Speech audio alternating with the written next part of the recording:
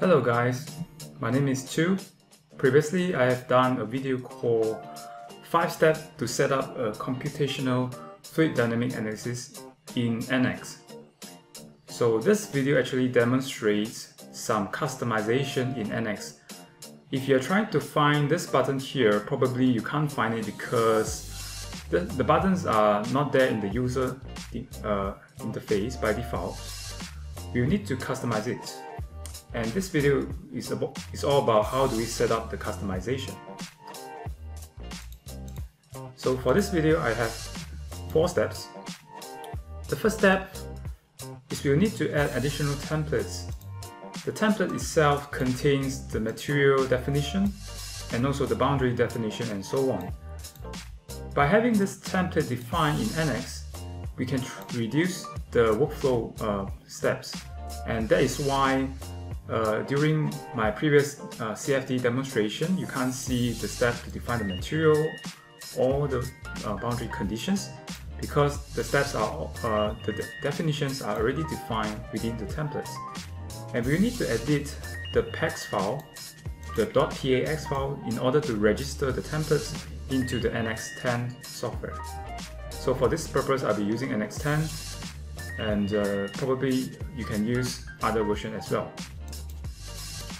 So please download the necessary files from my YouTube video download link below.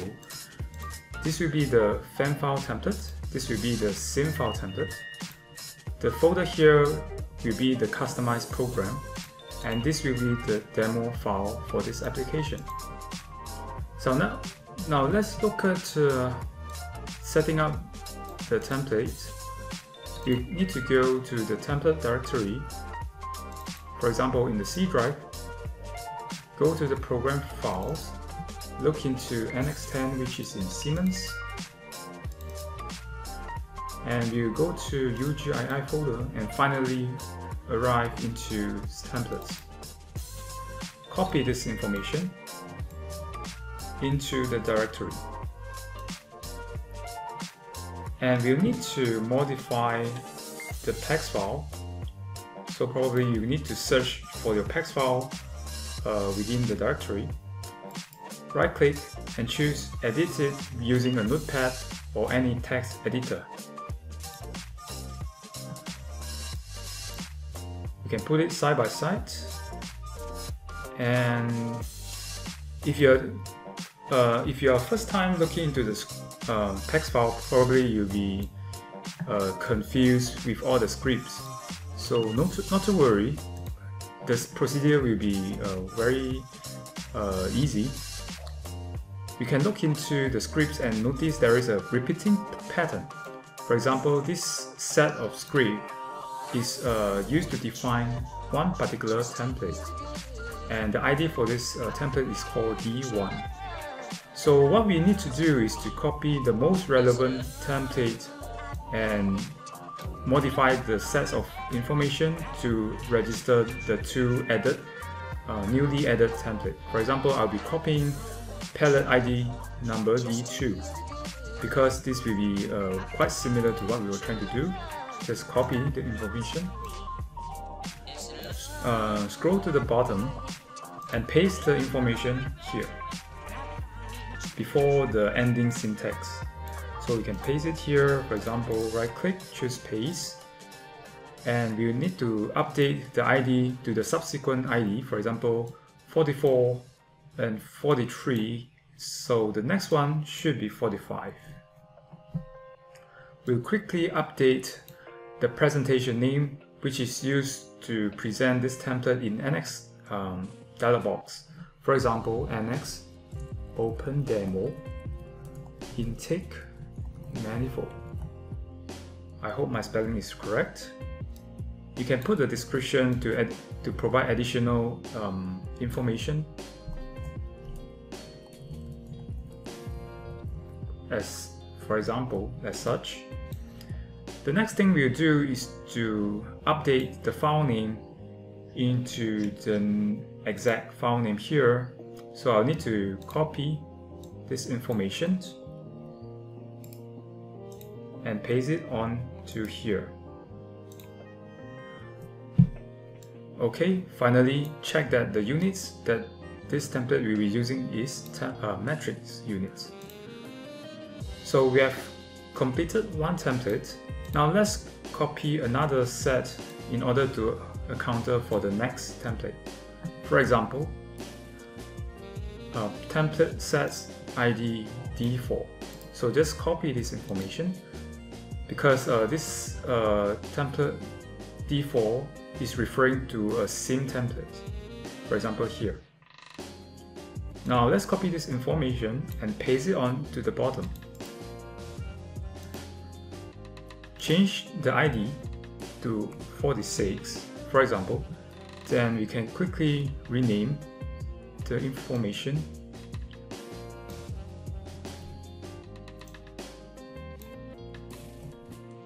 We can put a differentiator. For example, this will be the SIM template. This will be the fan template.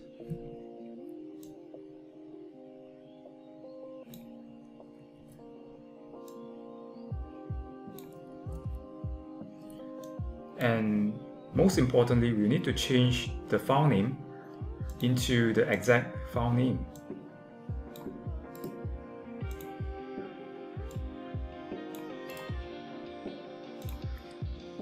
And also make sure that the units used is metric.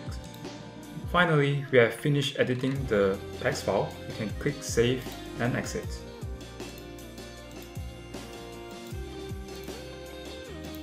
We have finished step number 1. And now let's look into step number 2, which is to set up the user directory for customized application. The user directory is governed by the environment variable, which either you can set the environment variable in the computer's dialog box, or you can set this environment variable in a batch file, which I'm be doing now. So so let's go to the start, choose Notepad. I'll be starting NX program using the batch file. So I'll just right click on the NX10 icon and copy the target path entirely into the Notepad. And before running NX software, I will need to set the directory for the user.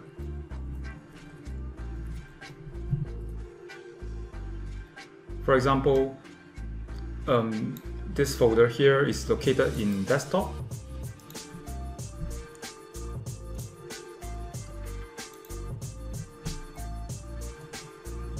Remember to put the N folder as here.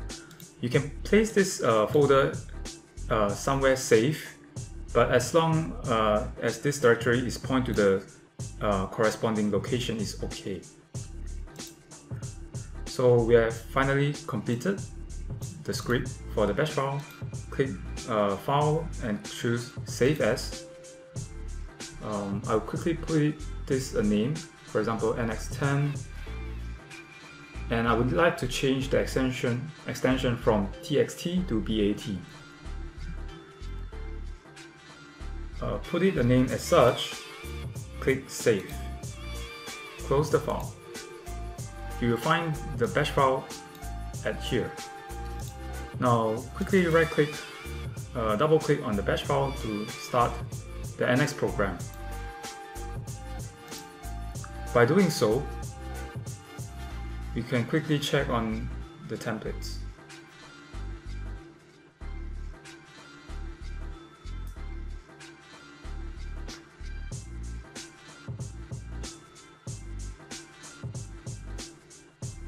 So NX10 has been fired up. We can quickly go to the new tab to verify that our template is already there. So go to the simulation tab, scroll to the bottom, and you'll see there is a NX Open Demo, intake manifold fan, and also SIM. So now we'll need to proceed to the next step, which is to set up the Customize button in NX. For example, I can just right click on the empty space in the ribbon tabs, choose Customize. I'll click on the plus icon here to create a new tab which is available for all applications. Then in the Customize dialog box, I will scroll to the bottom here and choose New Item. Drag the New User command 5 times into the Custom tab because we are going to perform 5 custom programs. Okay, now let's quickly rename each of the buttons. For example, I can right click on the first one and choose Step, put the name as Step 1 and press Enter to accept it.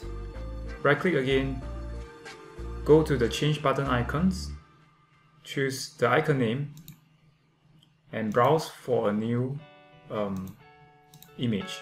For example, you can use any image, but I already have the image file, so you can reuse the file as such. So we'll quickly do all the, enter the customize mode, right click and change the name. So now we'll quickly create, rename all the 5 commands.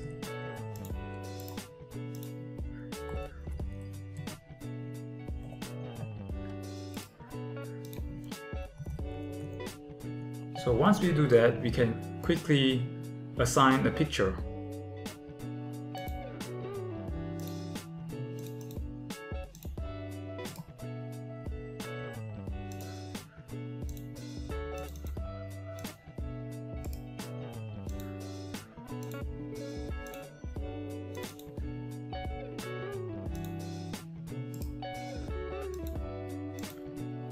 So there goes the last picture.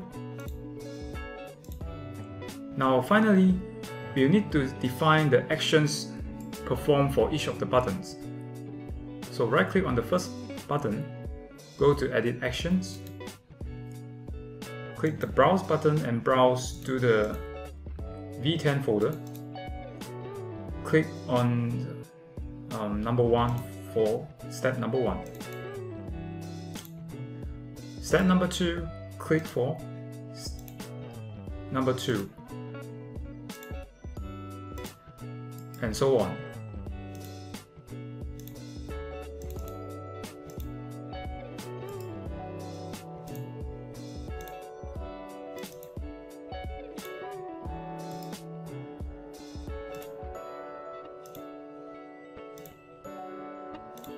So finally, I've defined the name, the picture, and also the action for each of the buttons. We can click the close button here to exit the customization. And that's it for step number 3.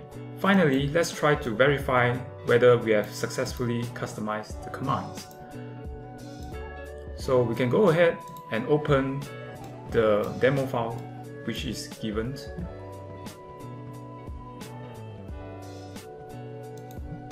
Now proceed to the custom tab number 1, click on step number 1. Select the body and click OK. It seems that the scripts are doing fine.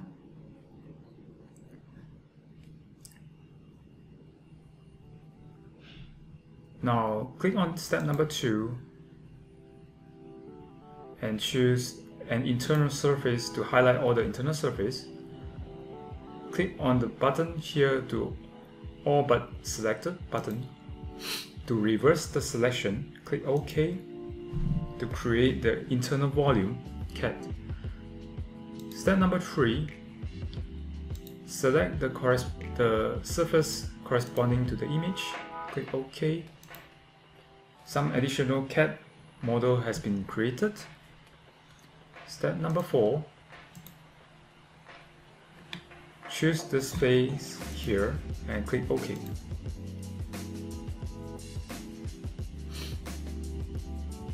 And we can see that the meshing progress is in progress. Step number 5, and finally choose the phase for boundary condition definitions and click OK. As you can see, the solutions are populated here on the right side, on the left side, and we can start to solve each of the solution beginning from the first one. So we'll double click here and start solving. So in conclusion, the steps are all have been verified and working successfully. So that's it for this video. I hope you enjoy it. Thank you very much.